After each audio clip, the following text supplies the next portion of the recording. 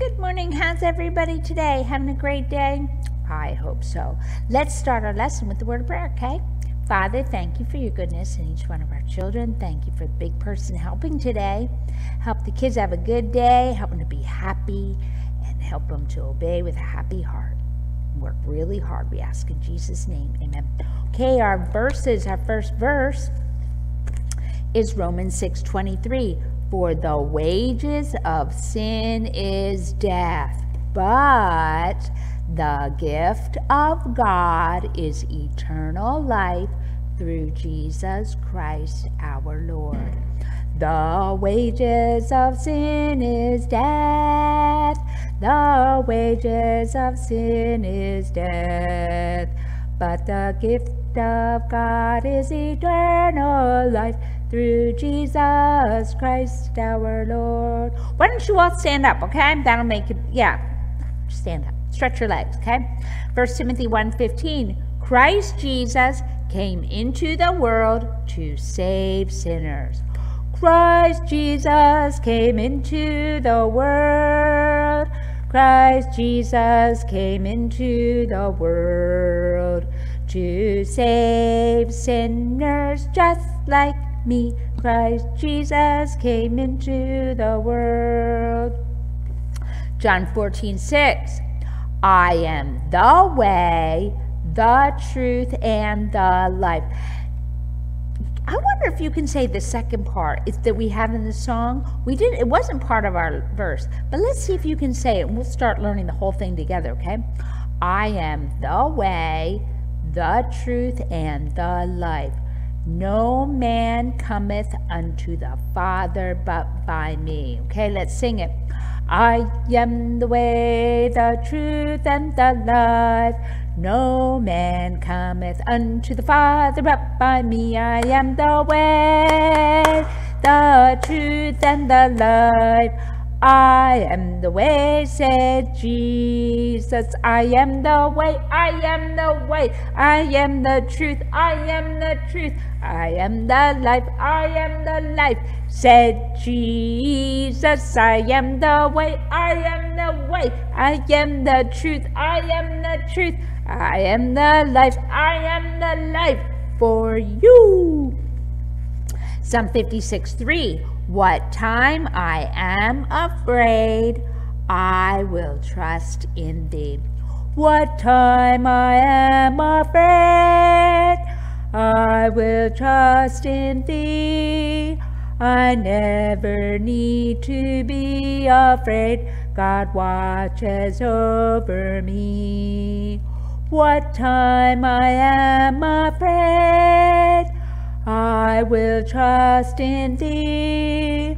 I never need to be afraid. God watches over me. This week's verse is 1 John 4:19. We love him because he first loved us. Two more times, please. We love him because he first loved us. We love him because he first loved us. Okay, our song. We love him because he first loved us.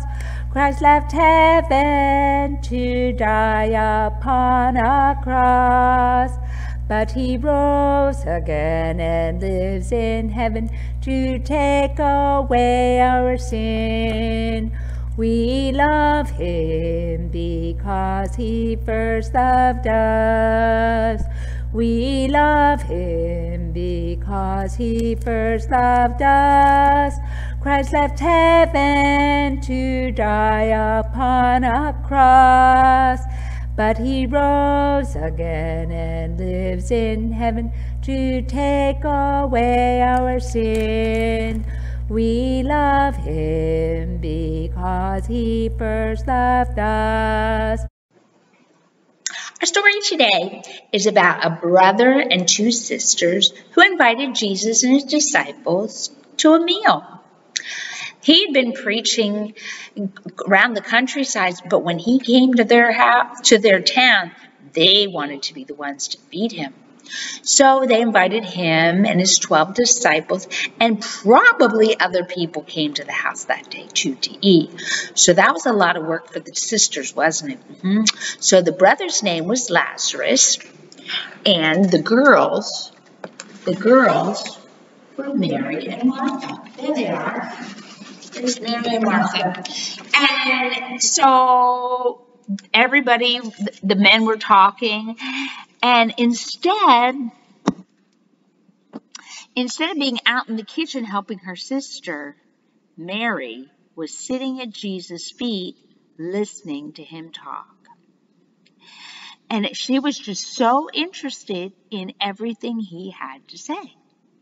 She had never heard anybody talk like that before, and I don't know if she had ever heard him before, but she had never gotten that close and never had it at her house. So she just wanted to hear everything he had to say about God. But there was her sister trying to get food ready for all those people. She wanted everything to be very special, and she didn't want to be embarrassed.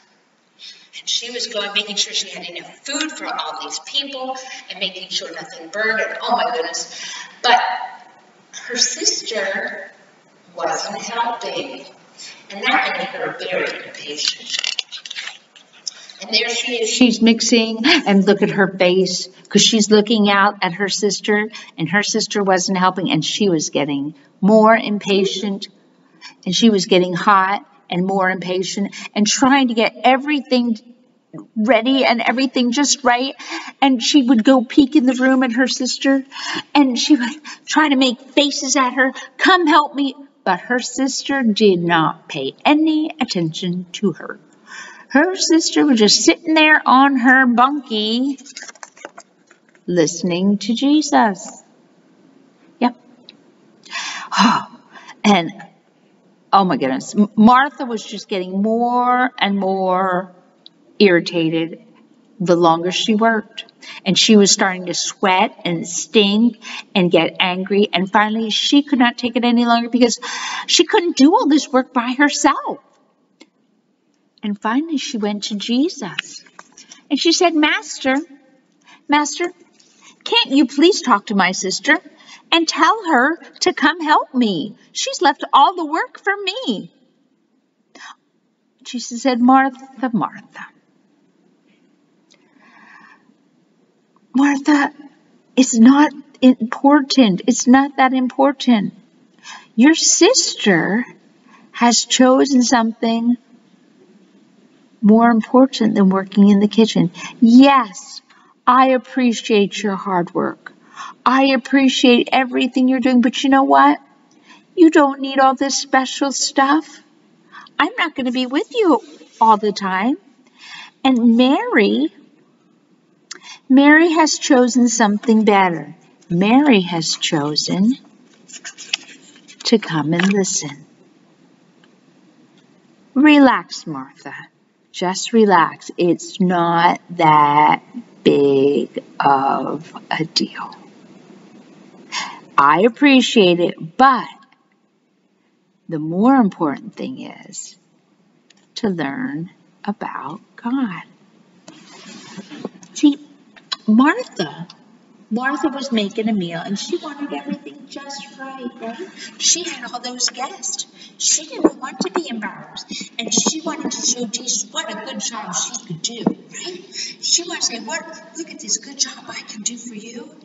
And maybe there was a little bit of pride in her heart, but she certainly didn't want to be embarrassed. She didn't want all the neighbors to think that she was a terrible cook. She didn't want all the neighbors to think that she couldn't make a big meal. And she started worrying about the law. But Mary, what did Mary do? Mary just went to listen. I want to hear about God. I want to hear about heaven. I want to hear about stuff that I've never heard of before. I can cook any day. I can do that any day, but it's not every day that I can get to hear about God. It's not every day that I can hear Jesus talk. I'm just going to sit here today and listen. Now, there's two parts to this. One part is what? One part is when God's word is being taught, what do you need to do? You need to be quiet and listen, don't you? Because you only get to hear God's word a little bit. Maybe your mommy or daddy talks to you about God's word. Maybe it's your schoolwork when Miss Lily and I are telling you about God. Maybe it's when you come to a culto. When you go to a culto, when you go to the cultos, you need to sit still and listen. Should you be reading reading books? We have books in the back of the church for the babies, but you're all big kids. You're all too big to do that because you can sit and listen. We have toys for the babies, but the babies can't listen and understand. They're too little. They can't sit still, but you're not too little. You can listen, can't you? So the next time you go to a culto, what do you need to do? You sit there right next to your mommy, and you sit very quietly, and you keep your little hands quiet and your feet quiet. And what do you need to do? Listen and learn. Can you understand everything? No, but that's okay. You can learn. You can listen and you can learn, right? And that's the first part. When God's word is being taught, you listen. Because if you're playing around and making noise, you're walking around, you're going to the bathroom, other people can't pay attention either, okay? So not only are you not learning about God, other people aren't either. But there's a second part to this story, okay? There is a second part to this story, and that is this. In your home, there is a lot of work to do. Your mama works hard, right?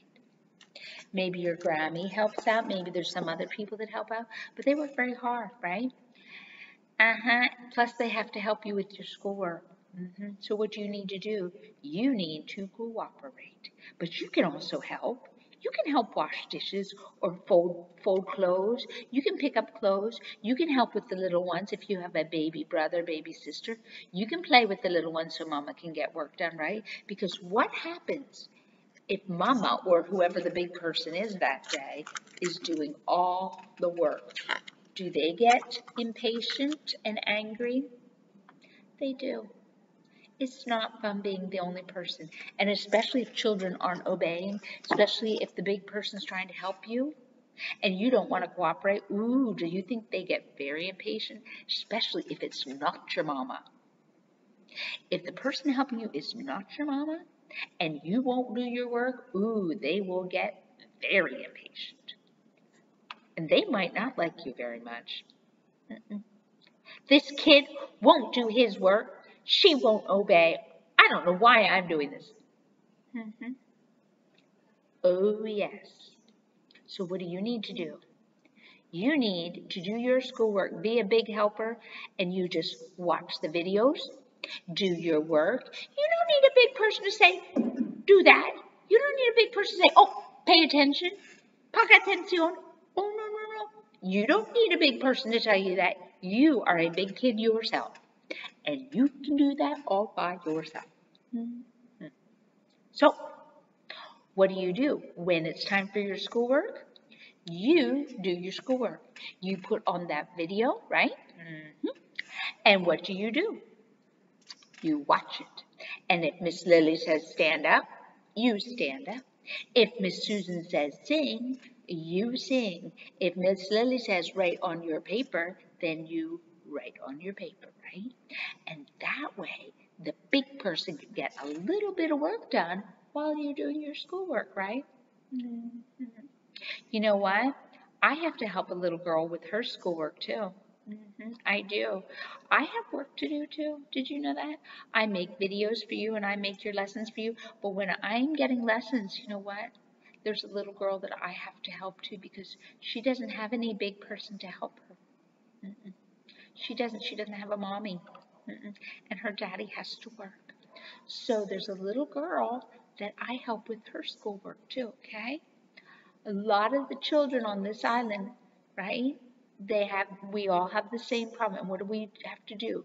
Everybody has to cooperate and do their work like a big kid, right? So you work hard and you be a good helper with a happy face. If the big person says, okay, get busy, you say, yes, ma'am. Yes, ma'am. And the big person says, did you do this yet? And you say, no, ma'am, but right now. Okay. You be a helper. Our verse this week is, we love him because he first loved us. You know, you have a mommy and daddy, you have a good person that helps you, and they love you very much when they wouldn't do that. Okay? It's a lot of work. And I hope you love them. But you know what? That big person loved you before you, maybe when you were just itty bitty, before you were even born, while you were still in your mommy's tummy, your mommy loved you. Did you know that? Yep, your mommy loved you before you were even born. Right? And your mommy loves you. She washes your clothes. She fixes your food. She helps you with your school. She does all sorts of stuff for you, right? Keeps the house clean. So what do you need to do? You need to show your mommy you love her too, right? You love her back, your daddy. He works hard, right? You need to show that big person that helps you. You show them that you love them too, right? You can do that by obeying and being a good helper, okay? Our verse this week is 1 John 4:9. We love him because he first loved us. Why don't you stand up, okay? We love him because he first loved us. We love him because he first loved us. Let's sing our song, okay? We love him because he first loved us. Christ left heaven to die upon a cross. But he rose again and lives in heaven to take away our sin. We love him because he first loved us. We love him because he first loved us. Christ left heaven to die upon a cross. But he rose again and lives in heaven to take away our sin. We love him because he first loved us.